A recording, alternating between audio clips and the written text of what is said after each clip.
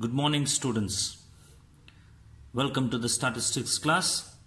This is my YouTube channel, Statistics by Matthews.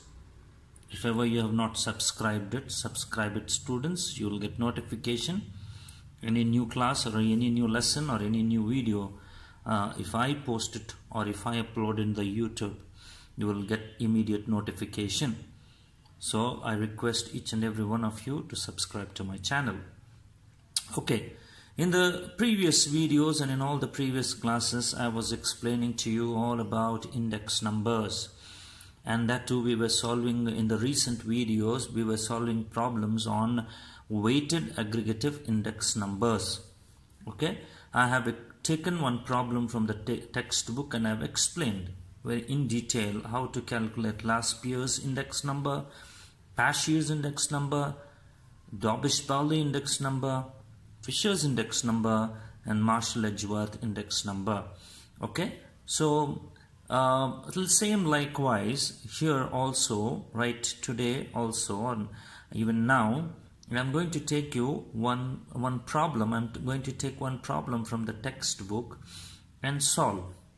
Here, the variety of data we should understand, students. Okay, the data what is displayed on the screen to you is not usual one, is not the typical one. It is something variety, a variety in it. What is that variety? Let's identify that.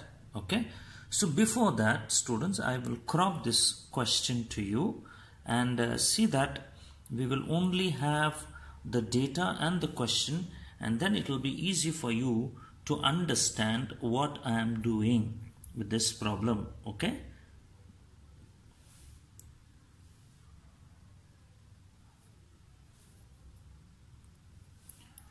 okay, see, the question is very simple, students. You can see that from the following data, construct Dobish-Bowley's and Fisher's ideal index number. That's it. From the following data, construct Dobish-Bowley's and Fisher's ideal index number. For time being, I'll keep this word out, ideal. We'll only think about it. Index number, Fisher's index number. From the following data, construct Dobish-Bowley's and Fisher's index number. Let's check the data here. Items are 4 items they have given. Base year column is given. Base year has 2 sub-columns, that is price per unit, and total expenditure is given here. Current year is another column. Price and total expenditure is given here, students. Unlike in the previous video and the previous problem, we have not come across this word, this column. Rather, instead of this column, we got some column called as quantity. Quantity. Base year price, quantity. Current year price, quantity. But here they have given us something like total expenditure. Here also total expenditure. Right? This is the variety, students. This is a variety in this index numbers.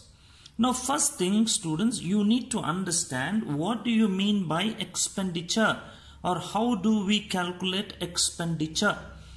Expenditure of any item, students, expenditure of any item is always calculated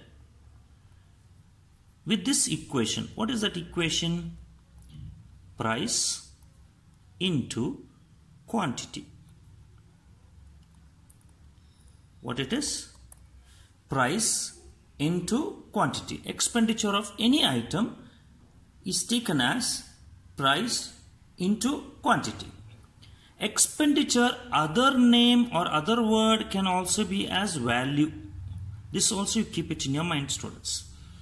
Expenditure, other name, the other word for it is value. Value of an item, how do you calculate value of an item? It is the price and the quantity.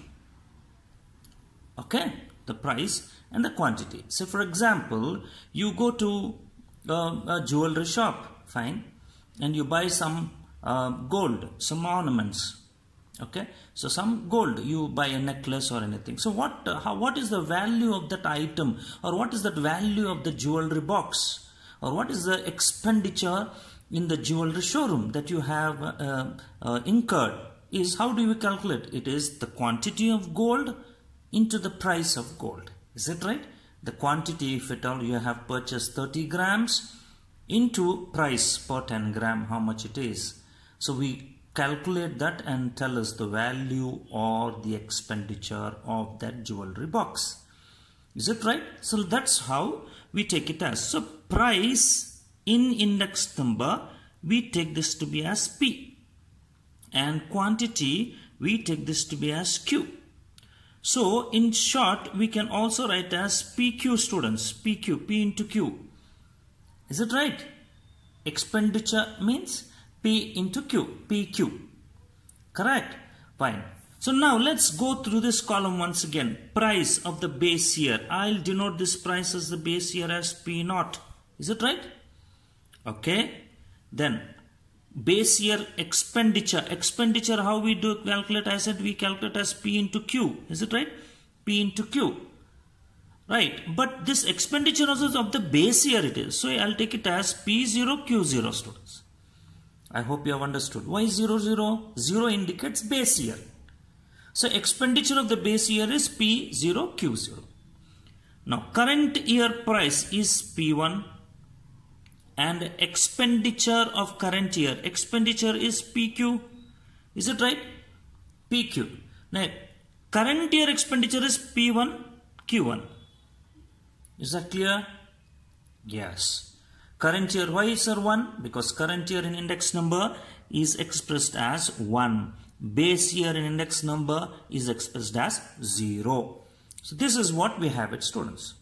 Clear? This is the data that is given to us. Now, Dobbish-Bowley index number. When they say Dobbish-Bowley index number, students, what is the formula that we have for Dobbish-Bowley index number? P01 dB is equal to half, is it right? Half summation P1 Q0 divided by summation P0 Q0 plus summation P1 Q1 divided by summation P0 Q1 whole close bracket into 100. Is that right? Okay. Then this is the Fisher's index number formula.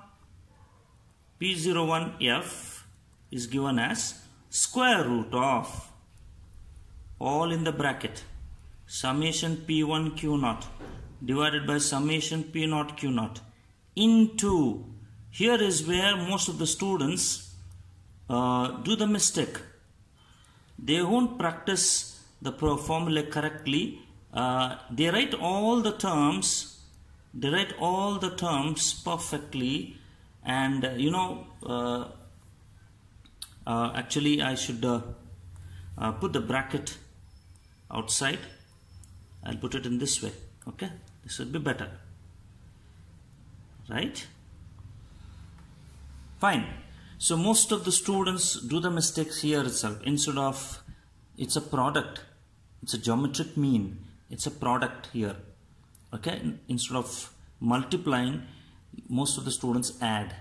Such mistakes are not forgiven, students. I'm telling you, such mistakes are not forgiven. You do all this correctly, you write all this correctly. Only when it comes here, you change it, your whole answer goes wrong. You will not be getting the complete marks. Okay, so these are the two main things that you have to remember. Okay, so these are the things that we have. Now, looking at this formula, what are the things that we need to find out? So, if ever we add this column, students, this column if we add, we get sum of all P0 Q0, which we require. Sum of P0 Q0. If we add this column, summation P1 Q1 it would be, and this also is done. So what we require is P1 Q0, P0 Q1, and here also would be the same. Okay, so now at the same time, when we just look at it, we have P0 and we have P1, students.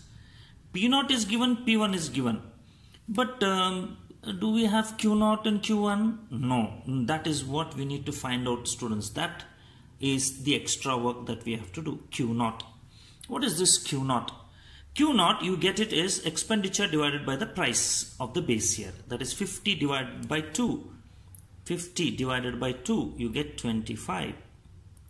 20 divided by 4, you get 5. 8 divided by 1, you get 8. 30 divided by 5, it is 6. Is that right? Then the same likewise, Q1 is expenditure of current year divided by the price of the current year. 60 divided by 5, it is 12. 48 divided by 8, it is 6. 20 divided by 2, it is 10. And 70 divided by 10, it is 7. Is that clear, students? Okay? Right. So now, let me erase some of the terms, whatever is here. I'll just erase them because for the calculation we require. I hope you have understood what is this expenditure value and all. Okay? Right. If not, you can just rewind the video and understand it once again. Okay? Fine. So now, I even delete these fissures. We'll go with only first the Dobbish-Pauli index number. Okay? Right. Are you following what I'm saying? What I'm saying, students? Yes. Okay. The next thing. What is that we need to find out? We need to find out according to the formula P1 Q naught. P1 Q naught. Okay? Right. I'll write it as P1 Q naught. So what is this P1 Q naught? P1 is where this 5 into 25. It is 125. Is that right? Okay. Then 8 into 5. It is 40. 2 into 20. 2 into 8. It is 16. 10 into 6. It is 60. Likewise, we can calculate P naught Q1. Okay, P naught Q1. P naught is 2, Q1 is 12. 2 into 12 is 24. Then 4 into 6 is again 24. 1 into 10 is 10. And 5 into 7 is 35. Is that clear, students? Okay, then now let's sum up. Let's sum. This would be how much? 6 plus 5 is 11. 7, 8 plus 6, 14. It is 241. What is this 241? It is sum of all P1 Q naught. And P naught Q1. P naught Q1. It is 8 plus 5. It is 13. 5, 6, 9, 93 students. This is summation P naught Q1. I hope it's clear, visible to you. Okay. So now, if you add this one, if you add, we get 8. 6 plus 4, 10. 10 plus 9 is 19 students. 198. What is this? This is summation P1 Q1. And what would be this? 50, 30, 80, 100, 108 is the total. What is this 108? This is summation P naught Q naught. Right? 70, 30, 100 plus 8, 108. Substitute here, students. Substitute 1 by 2. Summation P1 Q naught is 241. Divided by P naught Q naught is 108 plus summation P1 Q1 is 198 divided by 93 into 100. That is equal to 1 by 2. 241 students. 241. What is that? 241 upon 108. How much it would be? 241 divided by 108 is 2.23. 2.231 plus 198 divided by 93 is 2.129 into 100. Let's add this 2.231 plus 2.129 is equal to 4.36. I divide by 2 is 2.18, and I multiply by 100, I get answer as 218. This whole thing, okay, into 100. If I get all together, I will be getting it as 218%, students. Okay. So whole thing I have calculated. I will show that to you. 2.231 plus 2.129 is how much? 4.36. This is 4.36, students. I divided this 4.36 divided by 2 and I multiplied by 100. I got 218%. So if we take base here as 100, okay, this is the base as 100. So how much more you find to 100? 118 more, is it right? So we can clearly say that here as 118% increase. We can write. Okay. So this is what is all about Dobbish-Pauli index number, students. So let's do the same likewise for Fisher's index number. Fisher's index number. What is the formula for Fisher's index number? What is the formula that we have for Fisher's index number? It is P01, correct? P01 is equal to root of or bracket root of, correct? P01 is equal to bracket root of summation P1 Q0 divided by summation P0 Q0 into summation P1 Q1 divided by summation P0 Q1. This whole thing into 100. Is it right? So I'll put that everything, all those terms, whatever we got, I'll substitute here. P1 Q0. What is a P1 Q0? We got 241. P0 Q0, it is 108. P1 Q1, it is 198. And P0 Q1, it is 93 into 100. Okay. So what it is, let's see. I will do it for you. 241 divided by 108 is equal to 2.231, as we have seen, 2.231 into 198 divided by 93 is how much? 2.129 into 100. So I'll write it here again one more time. I'll multiply these two things, students. That is 2.231 into 2.129 is equal to how much it is? It is 4.749. Okay, into 100. So I'll take it here. That is root of that is 2.1794 into 100. Root of 4.749. So if we multiply this with 100, we get 217.94%, students. So how much percentage more you find if you keep 100 as base? How much more to 100 you see here? It is 117.94% more increase over the past or the base year. This is what is Fisher's index number, students. I hope you have followed this problem, students. If you haven't, you can just rewind and watch the video once again. Okay, right. Most importantly, understand this. So expenditure, if they ask as expenditure, what you need to do, or in place of expenditure, if value is given, what you need to do, the same. Okay, it is the same. Expenditure or value is the same. So if ever they give quantity, what you have to do? All that you need to just go through the previous video, go to this video, compare them, compare the problem, because you have already written in the notes. Compare that problem and this problem, then you will understand what we have done. Okay, right. Thank you. In the next class, we will go to the next concept, students. Okay. Thank you. Take care. Bye bye.